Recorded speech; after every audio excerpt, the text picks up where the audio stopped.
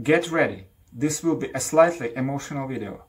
More and more often, instead of saying God, people are using the words universe or spirit. It's all due to a lack of knowledge about him and fear of looking silly and old-fashioned.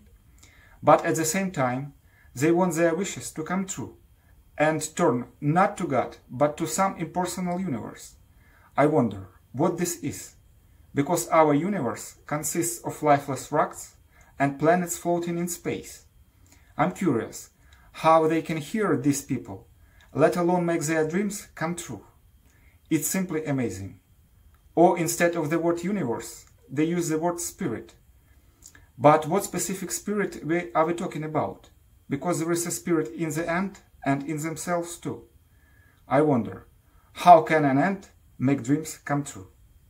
When we want something in our lives, we turn to a specific person. So here too.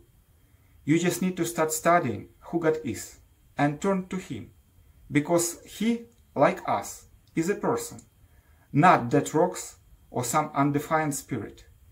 And He knows perfectly well all our desires, because He is in the heart of each of us.